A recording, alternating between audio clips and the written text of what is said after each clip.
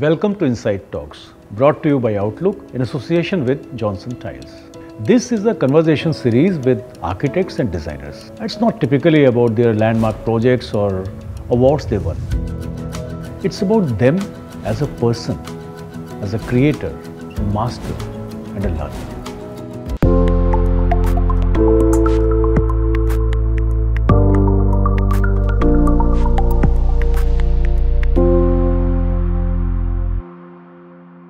The interviews are taken by filmmaker Aradhana Seth in very informal and free-flowing style. And let me tell you, every conversation has very interesting and inspiring stories. Hello and Namaste. I am Dinesh Vyas and I welcome you to the Inside Talks brought to you by Outlook in association with Prism Johnson. In this episode, Aradhana Seth is in conversation with Delhi-based celebrated and I think one of the most beautiful designers, Sonali Bhagwati. Driven by passion, Sonali Bhagwati, the president of DPA, is an alumnus of prestigious institute CEPT Ahmedabad. She told some very interesting stories that include how did she reach Ahmedabad.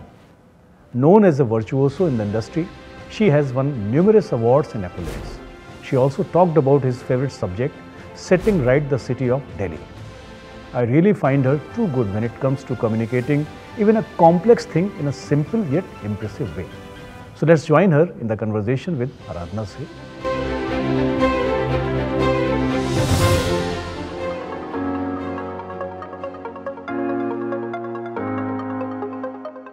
What inspired you to go into architecture, Sonali? You know, ever since I was quite young, maybe 10 or 11 or 12, I used to enjoy art. In fact, I used to go to Triveni and do art classes.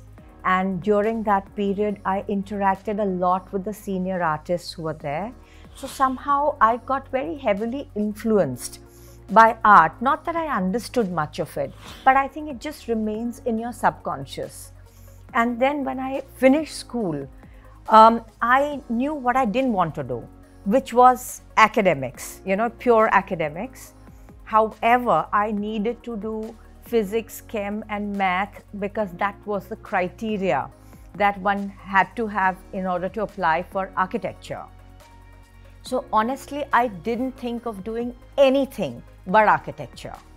And I went and applied at the Baroda School of Architecture. And when I did the entrance exam, it was all physics, chem and math. And I said, oh my God, this is my nemesis. I'm finished. And I was sort of depressed. I didn't know what to do. And then I said, okay, we are very close to Ahmedabad. So me and this girlfriend of mine, we got into a bus and we went to Ahmedabad. We walked into CEPT.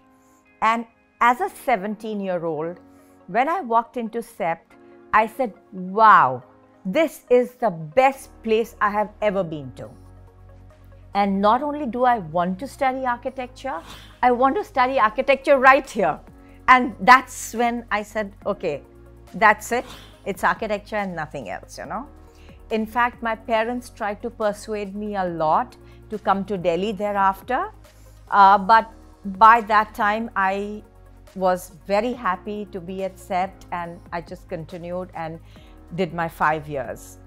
In fact, I come from an extremely emancipated Gujarati family, which is full of overachievers and very, very highly academic. So going into architecture was bad enough, but not only that, going to CEPT in Ahmedabad, which was unconventional, bordering on hippie culture, was completely out of sync with my family. But much to the credit of my parents, I have to admit that they were most supportive. Not once did they ever even say, not only would they dissuade me, but they were actually encouraging because they felt that whatever you choose for yourself, you need to excel in it. You put in your complete focus and you put in your full effort and make sure that you are best at it. So that was really their attitude. And did you immediately set up your own practice or did you work with somebody to start with? You know, while I was doing my thesis, it was a bit of a adventurous period because I was wanting to do my thesis in a particular strain of urban design. However, it was not coming together.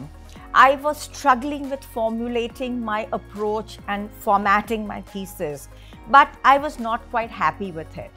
So by default, I would say I met somebody who was into jewelry, and he encouraged me to look at jewelry design.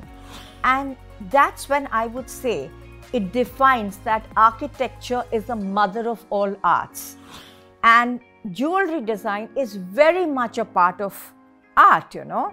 So I actually got into jewelry design. It was semi-precious and costume jewelry. It was really fun. And things that I made with my hands, I experimented with different stones and different metals and all sorts of things. And then I even exported a bit of it.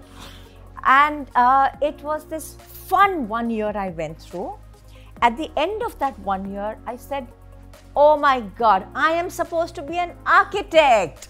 So I packed it all up, put it away, but with an extremely refreshed mind, very, very rejuvenated.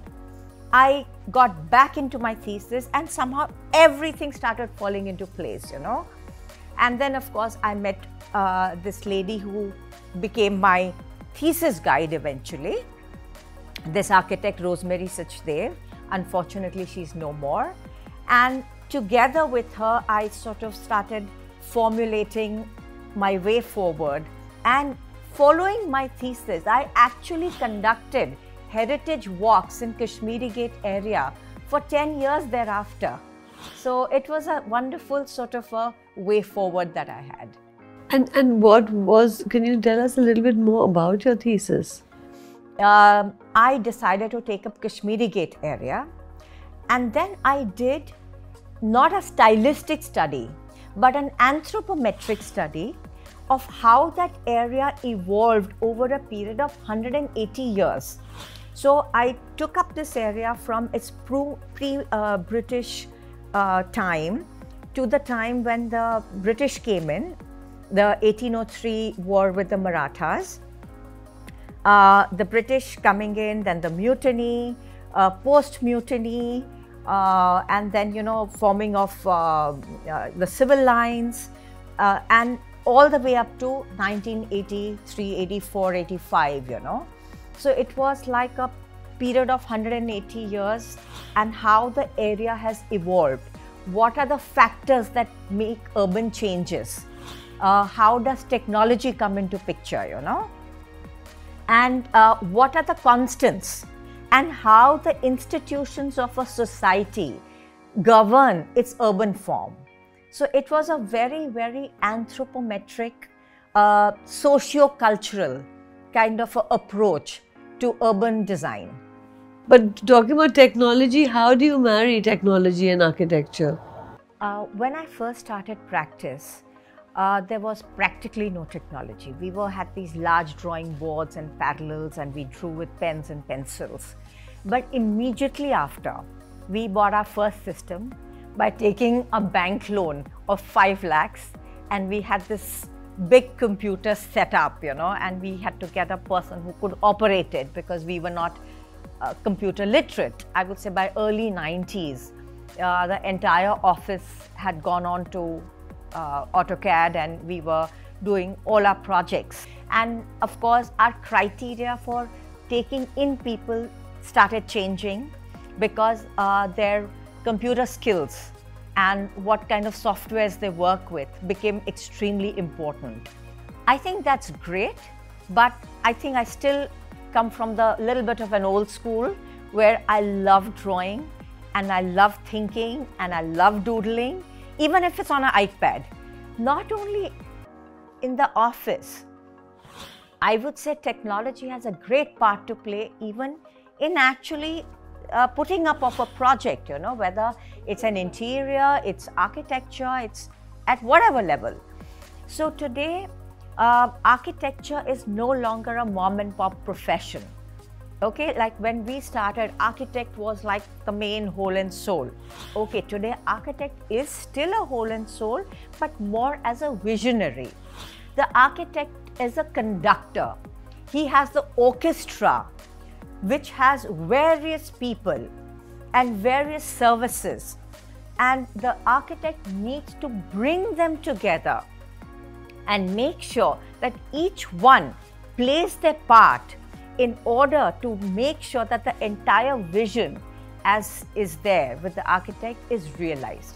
Whether it's material or whether it's manpower, you know, when you get a project, or say, where do you start with the vision, and then how do you go back and forth, and also how do you keep abreast with new technology? You know, there are a couple of things the way I work. One is that I love being around the younger people because they keep me young. I love learning from them. I love to see what they're doing because they've got their fingers into so many things, and I think I need to learn that from them. So I constantly want to be around young people, you know. I need the freshness. So that is the primary thing as far as I'm concerned as a person, at a personal level. At a professional level, I feel that we always invite anyone who is coming up with new systems, new materials, you know, whatever else is there in the market.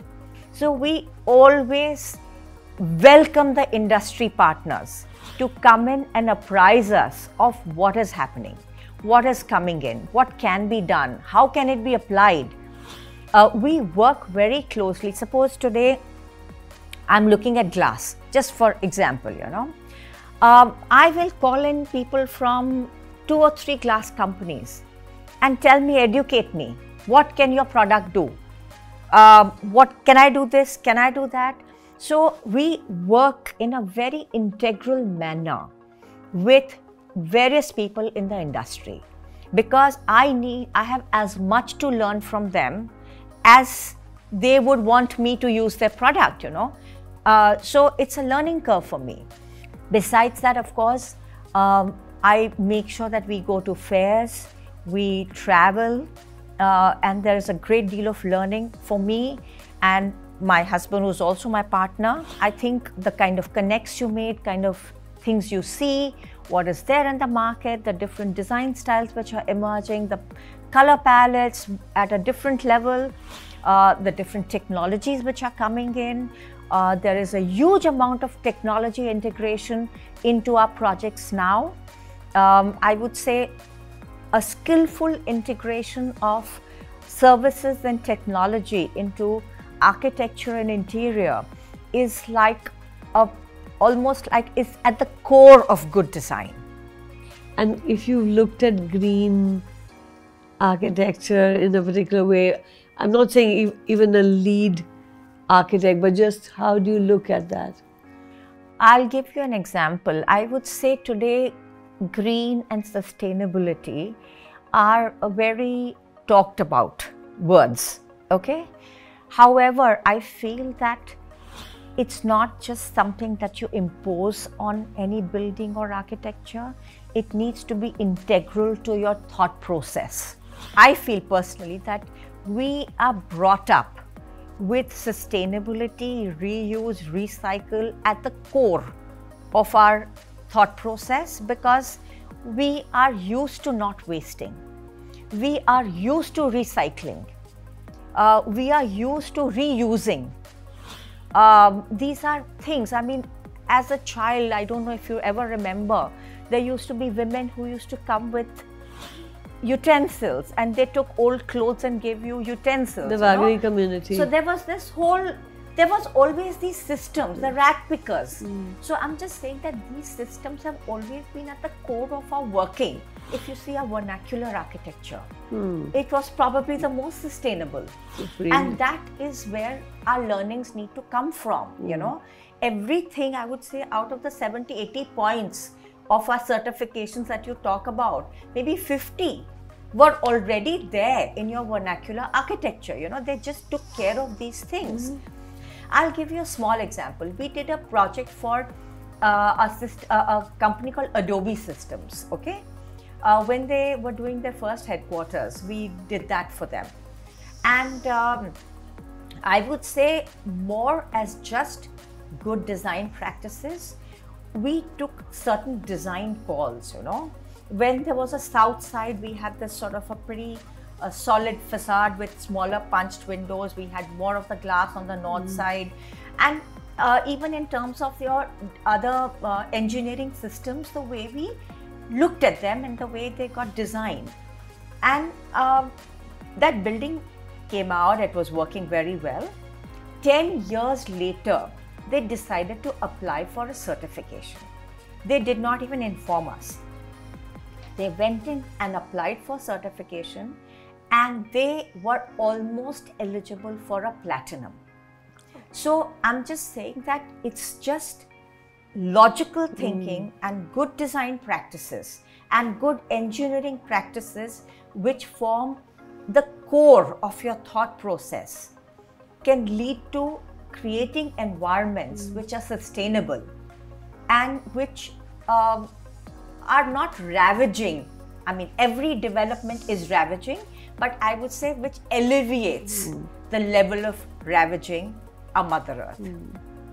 So I think that's what, but what I would like to add in the same breath today is that we as architects always look at our own projects, whether it's a mixed use development or it is, you know, any housing or anything. We can make it very sustainable. We do all our reuse and we do recycling and everything. We can do all our 10, 15 points, which we should be doing. However, this is one island of sustainability. There is another island of sustainability, which is another development. There may be another island. What happens to all the public areas which are in between, which are the public realm? So your private realm is all designed, well worked out, well configured and sustainable. But your public realm, the no man's land, is nowhere. And that's the major part of our area in any urban or any city today.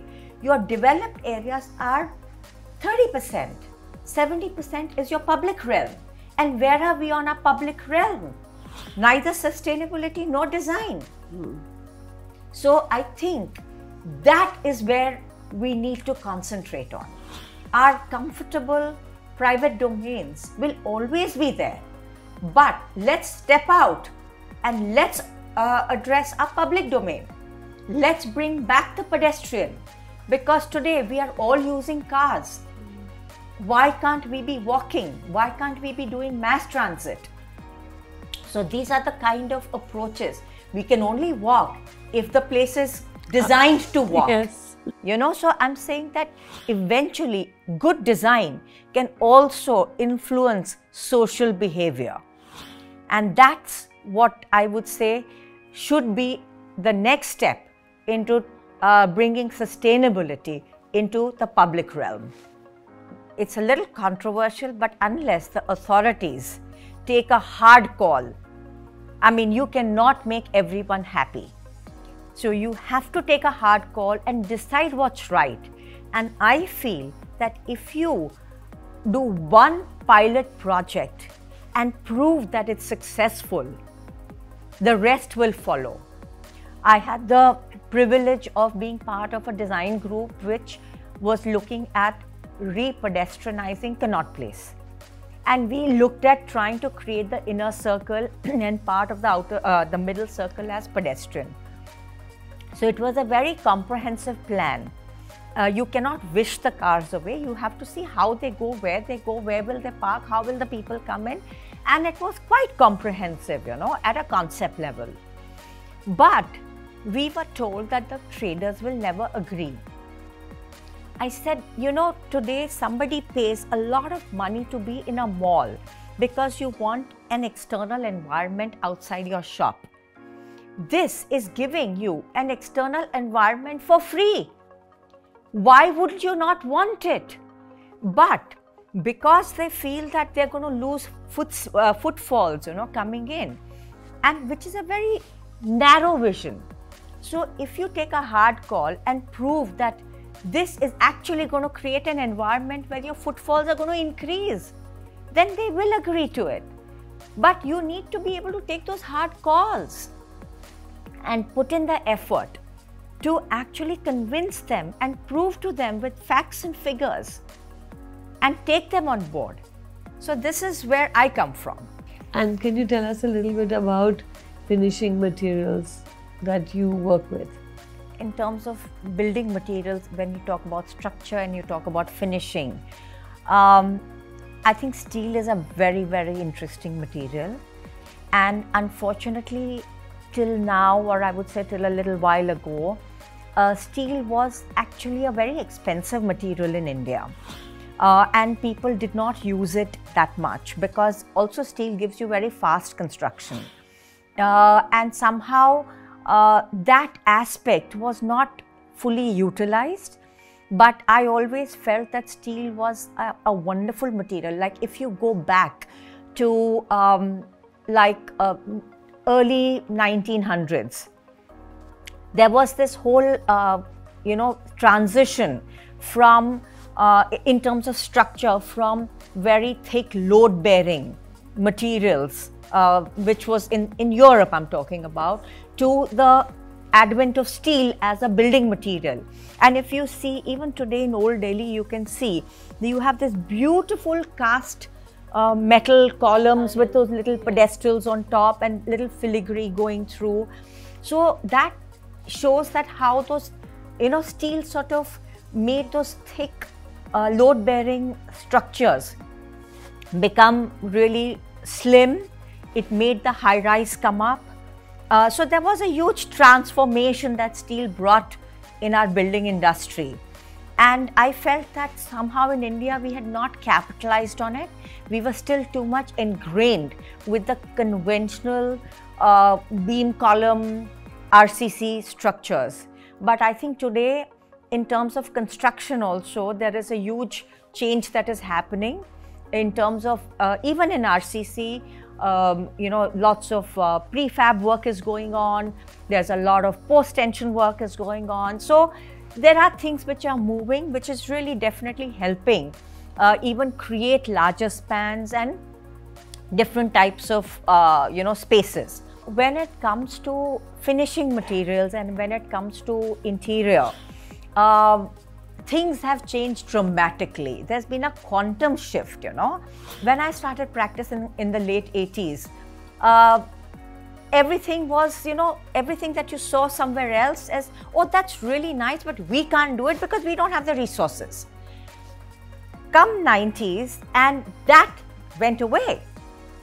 And over those 3, 4, 5 years, when the economy opened up, we suddenly started getting access and the world started becoming smaller. And the hopes and aspirations of people changed. And then suddenly you were doing things that you never perceived of doing earlier, And things started, the difference between what was elsewhere and what was in India started becoming smaller. Of course, with this also came some really ugly and unthought out things.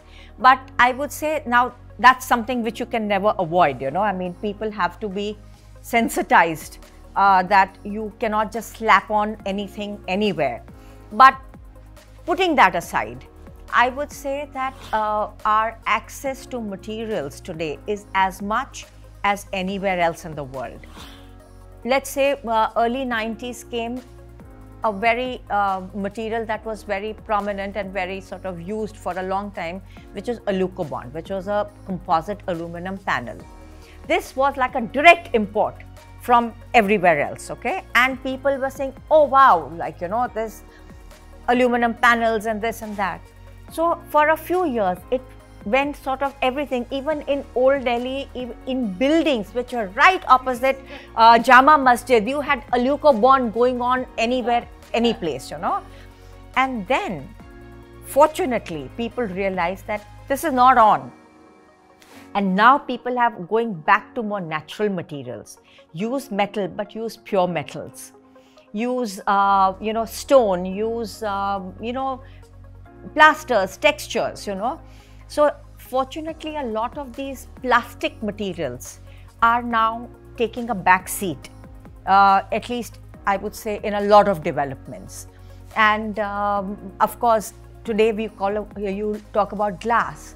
Now, glass is not just glass. Glass is like a big story. A lesson in glass can take you 3 days to learn, Make sure that you use things in the correct way and to get the correct end result, whether it is aesthetically, technologically, or in a sustainable manner. So you want to talk a little bit about ceramic? Ceramic is actually a wonderful material and I love it. I would say going back in the late 80s was the first time that I had used ceramic tiles. And I think the first company that made ceramic tiles in India, I had used them. And then of course the industry has grown by leaps and bounds. And today we have probably much better selection of ceramic products than anywhere else in the world. I mean, between those 4 or 5 companies which are operating in India and Morvi being the ceramic capital of India, has larger players, smaller players, designs. I mean, sky's the limit of what comes out of Morvi, And it's a matter of great pride what we've done in the ceramic industry. So today, I mean, honestly, we do not even need to use stone if we don't want to. But use stone where your design requires. Use tiles where that requires, Because today I wouldn't say that, okay, tiles are cheaper than stone, but it is not for the cost part of it, but it's from the design perspective, what the tile offers. You have large format tiles, you have textured tiles, you have glass tiles, you have all sorts of things, You have, handmade, you have vibrant colors, you use tiles for what it has to offer, not because you're replacing it for something else, And it's a wonderful material. If you had to talk to young architects, if you were starting your practice today, what advice would you give them, or if you were them today? Today, there is a big race among the younger generation to go forward, Everyone wants to outdo the other in terms of, I've done this, and to post on Insta, this. But I think in that race, sometimes you forget that there are certain processes and certain steps that need to be followed. When you get into architecture, when you get into any form of design, you need to be able to go through the steps in order to come out with a mature design. You cannot dream up, it's not a dream that becomes a design. That dream is 1%. You need to work 99% to make that 1% happen. Learn to make sure that you follow the steps and come out with architecture, interior, whatever you may be doing, which is worth its salt, which stands the test of time, which is well detailed, and something that looking back 20 years later, you need to be proud of. Have conviction in yourself and make sure that you work at something. Do not lose focus. And as I said, most importantly, architecture is 99% hard work like any other profession. You need to have that clear picture yourself, and it takes a little bit of time to develop that, to internalize before you give that to someone else. And how does it work in your partnership with your husband? I mean, do you have different roles, or do you kind of discuss everything, or do you bifurcate some part of the work? I met Saurabh when I was 17 years old. Married him 10 years later. But we were working for 3-4 years before we got married. So we had a very clear professional relationship. And that relationship was very well defined. You know, we were always two parallel verticals. And whatever he did, he did. Whatever I did, I did. And I could always brainstorm, we brainstorm with each other. But it was my choice to do what I thought was right, and it was his choice to do what he thought was right. And we have always respected each other, given each other that space. Do you feel that things have changed post-pandemic? I think hygiene is a key word, and I'm so glad that there is a lot more sensitivity to hygiene in every way, you know, in terms of the kind of surfaces that you use, how to, you know, how the cleanability of those surfaces. Wellness has been the new mantra, I would say. And now, of course, there are wellness consultants who will sort of get you the wellness certification, you know. But I think wellness, like green, needs to be intrinsic. It needs to, like for example, today, what has happened is that we never thought of work from home. Flexibility of letting somebody work partly from home, partly from office is a concept that never was there earlier. I still remember my partner. He used to rush out to the office by 8:30, 8:45 in the morning, you know, and he would be at work by 9 o'clock, blah, blah, blah. Today, he has his desk set up in my room, which he has usurped. And he actually starts work sometimes by 6:30 in the morning because he's sending some mails off. Then he goes down to the gym or he walks, he comes back. I'm sitting, I come back from my gym, I'm sitting and finishing up some calls while I change, get dressed, and then I go off to office. So now today, that transition from work to home has become seamless. So this was never sort of even conceived earlier. What are your other influences to architecture other than jewelry and art? I would say my other influence is not so much to architecture as it is to urban design, and my passion for re-pedestrianizing my city, what I call fixing my city. So if given an opportunity where I didn't have to earn a living, I would dedicate my life to fixing my city and bring the pedestrian back. As a child, I used to cycle to school, I cycled to my friend's place, I cycled to the market. These were small things, you know, and we never used the car. And today, I am myself scared. I have a cycle that I bought, which I intend to use to go to my office. I want to start by me doing the first bit of cycling before I can ask anyone else to do it. I believe in mass transit. I believe in using the metro myself, reducing the use of cars. So these are my influences because I want to prove to myself it's doable. If I can do it, anyone else can do it. And these are the ways where I feel I want to channelize my energy, which is more on a community level, more at a city level, more at an urban level. And I mean, when metro started, I think that's the best thing that has happened to our city. It should have been done 30 years ago. 30 years ago, but better late than never. Yeah. And the funny part is, I would say almost 20 years ago, when I first took the metro, the red line, from Central Secretariat to Kashmiri Gate, because I was going to Palna with my kids. And I got off at Kashmiri Gate and I said, oh, Kashmiri Gate, I know it like the back of my hand.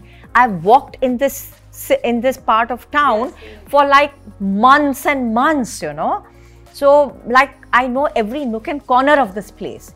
But the urban change that came about with the advent of the metro and the metro station was so drastic that when I came out, due to lack of proper signage at that time, I didn't know where I was. I didn't know whether I needed to go to left or right in order to get to Palna, to Kutsia Bagh, you know. And I actually asked a rickshaw that, where is Kutsia Bagh? And I felt so, I said, oh my God, I am disoriented. So, you know, things like metro and technology like this can cause quantum shifts in urban form. Another quantum shift that got formed, I'm sorry, I'm going a little out of, is that when old Delhi, Shahjahanabad, had 3 major events that changed its urban form.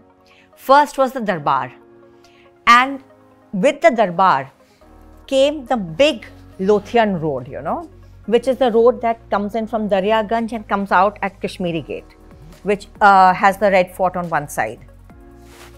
When that road was made, it created a full thoroughfare through the old city, and it actually changed the urban dynamics of the city. The second thing that happened was the railways coming in. So a huge chunk of city was demolished to bring in the railway lines. And the third was another set of roads that were created at the periphery to actually connect the city. So these kind of urban, you know, this was technology also coming in, you know, roads, railways, and electricity then came in, you know. So that actually changed the complete urban dynamics, because from a purely residential area, it started becoming highly commercial, and the railways brought in the warehousing. So the entire dynamics of the old city changed. So that's how, you know, few events, whether it's historical or technological, can make huge impact on urban form. So if given an opportunity where I didn't have to earn a living, I would dedicate my life to fixing my city and bring the pedestrian back. Thank you, Sonali. That was My wonderful. pleasure.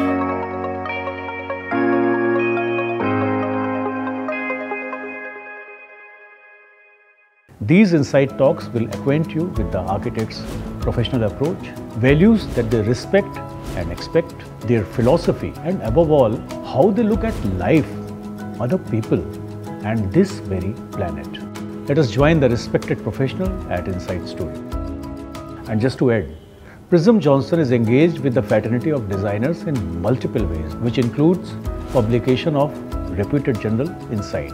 You can also receive very rich and professional content by subscribing to the newsletter from insightreview.in. Thank you very much.